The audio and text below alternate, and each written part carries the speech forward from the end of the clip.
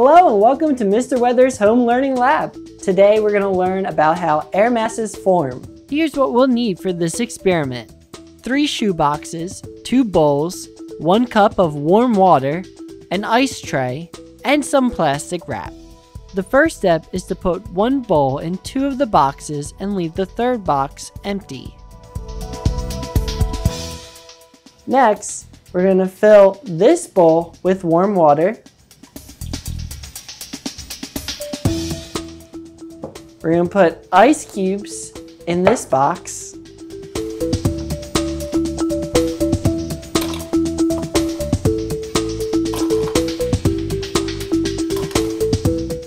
And then we're just going to leave this box empty.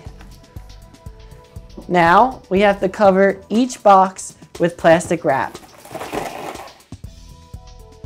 After we've wrapped every box with plastic wrap, we have to wait a few minutes to have the effect that we want.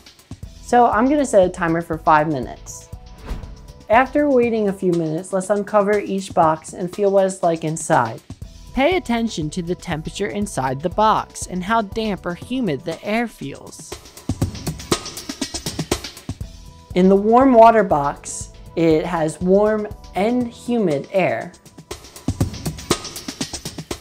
In the ice box, it's cold and dry air. In the room temperature box, it's warm and dry air.